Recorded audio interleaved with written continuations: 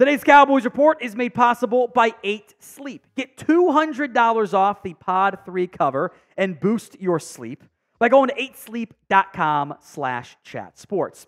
Now, today's show, it is the Cowboys' perfect, air quotes on perfect free agency.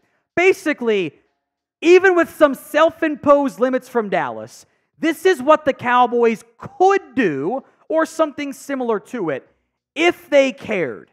If they cared the way that I and so many of you do. So first off, who do you want as GM? The Jones boys? Type in JB. You want me in there? Type in TD. I guarantee you, you give me 10 years, I would win a championship. I promise you. That's the low bar I would set for myself. JB or TD in the comments section. Now, to get this started, Cowboys are about $10 million over the cap. I have to do something here to make that cap space happen. Step number one, I'm going to assume Van Der Esch retires. I will let him keep some of the money that he was owed base salary-wise. Thanks for your service. Like $1 million. It doesn't matter. 2.5. I can get up to $21 million by adjusting Dak's deal. Maybe it's a little bit less. That's fine. I'm going to restructure Zach Martin. Easy peasy. Restructure Trayvon Diggs. $8 million. And I will eventually get 9.5 from Michael Gallup post-June 1st. And that will pay for my draft class and even some rollover money. So in total cap space, not just the money I saved, but cap space, I've got $35 million available.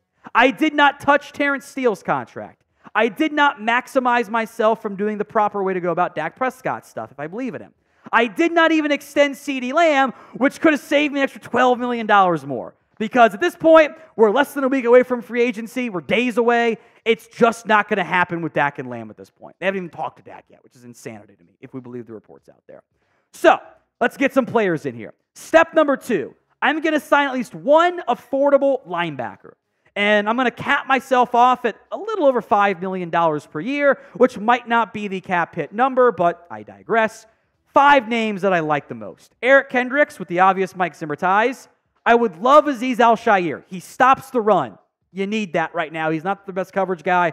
That's why he'll be affordable. Josie Jewell is pretty consistently around the football. Heard some good buzz about Jordan Brooks as well.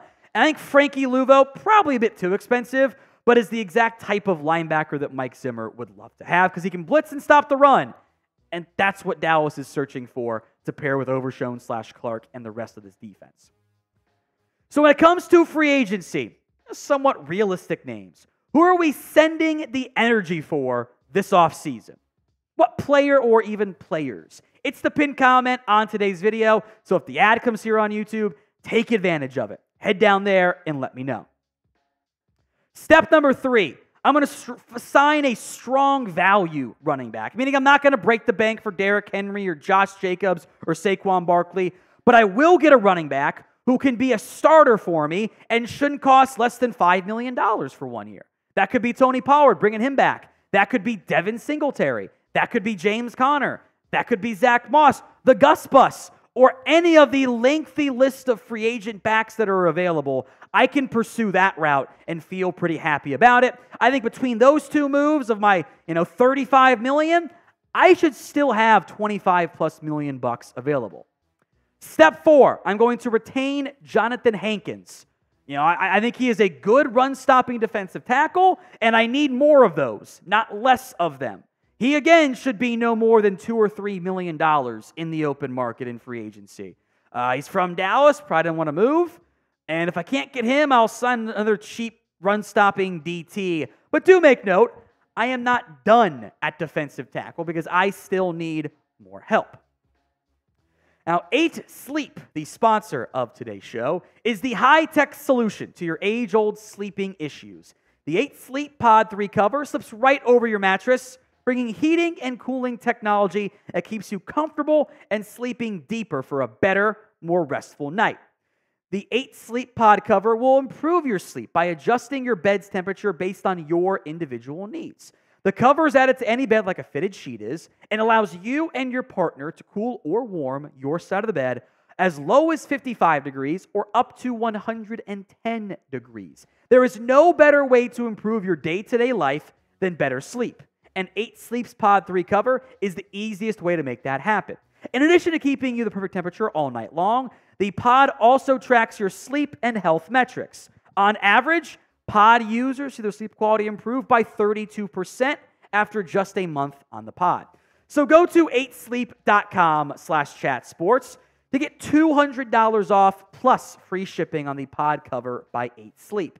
Link will be in the comments section and the description of today's show. Step number 5, I am going to go out and sign Denico Autry. I think this is an impact defensive piece who can play defensive tackle or defensive end, can do a little bit of both, can stop the run, can get some pressure. It's the exact type of additional defensive lineman this Dallas Cowboys team needs right now. Listed at 6'5", 285. You don't really have that body type right now on your roster. Now, because Denico Autry turns 34 this year, I don't think he'll be that expensive. So maybe his year one cap hit again comes in around $5 million. Maybe that's about the rough range we're looking at here in terms of the cap hit, and gets a little bit more per year on like a 2-year deal. He's been productive everywhere he's gone and hasn't shown that many signs of slowing down. I would love to get Autry in Dallas. Step number 6, I'm going to sign Stephon Gilmore. I don't think he's going to be that expensive. I think maybe at this point we're talking in the $6 to $7 million price tag range, kind of the maximum side, so to speak. Gilmore, I think, fits the Mike Zimmer defense. He has lost a step, and that's why maybe 6 or 7 is actually a bit of an overpay, but it's fine. His football IQ, which is incredibly high, fits well with what Mike Zimmer wants to do. By bringing back Gilmore, I've solidified my cornerback room.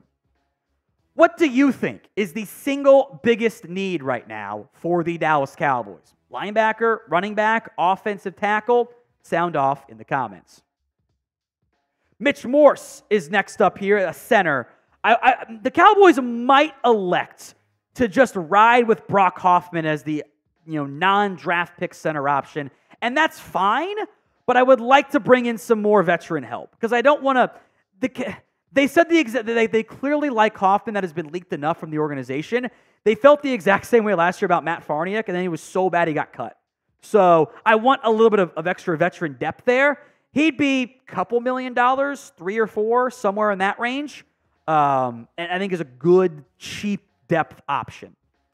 Step number 8, I need to find something else along the left side of the offensive line. I can't enter the draft, with my options on the left side being some combo of Tyler Smith, TJ Bass, Awesome Richards, Brock Hoffman for 3 spots, and maybe mix in Matt. Well, let's go. I need something else there. Graham Glasgow could be a little bit more expensive, but he could, find a way to emerge as a center or guard option if he's affordable. He's a bit older in age. Yosh Neiman, George Fant, Kendall Lamb also offer swing tackle capabilities. Sadiq Charles has played tackle and guard. I think those guys maybe are in that $3 million price tag range. Which, by the way, I have still not got to my $35 million price tag yet. And I can do a bunch of other vet minimum signings that actually don't impact my cap because they're vet minimums, and I've already filled that up all the way. Now, if and when they will do something, the Cowboys make a free agency signing, we will have a video for you. So do not miss out. Hit that sub button right now. Step number 9. Speaking of vet minimum deals, I'm going to bring back Cedrick Wilson on a vet min. I did do this as the they got the idea meme that I post, and I've yet to miss on one of those, by the way. Cedrick Wilson as like the receiver solution. I think it makes sense. It's a bad receiver market, so I'm not going to spend money there, to be quite honest. But he can be your 3 or 4. Special teams value too. I mean, would you rather pay Cedrick Wilson $1 million or Michael Gallup $9 million? I think it's a no-brainer. Step 10. With my leftover money, which give or take is $5 million right now, I'm going to steal a safety. This safety market is loaded. There are so many starting caliber players. Even though I don't think the Cowboys need a safety, I can get somebody cheap that I think could be good. Some notable names who I think would at least be safety 3 for you. Most might be too expensive, but maybe one comes in cheap. These guys aren't all, they're not going to be 15 safeties that command $5+ million this offseason. There's no way. Justin Simmons, Jordan Whitehead, both Bills boys, Darnell Savage, Chauncey Gardner-Johnson. You want some attitude on defense? You want a dog? Bring me Chauncey Gardner-Johnson. He's a bit of a head case and he's a crazy person, but in kind of a good way as well. So bring me Chauncey Gardner-Johnson. He can play nickel as well. I would love to find a safety nickel hybrid. That's Chauncey Gardner-Johnson. I always fall in love with the safety. He'll probably go back to Philadelphia and I'll lose my mind over it along with Justin Simmons and Eddie Jackson.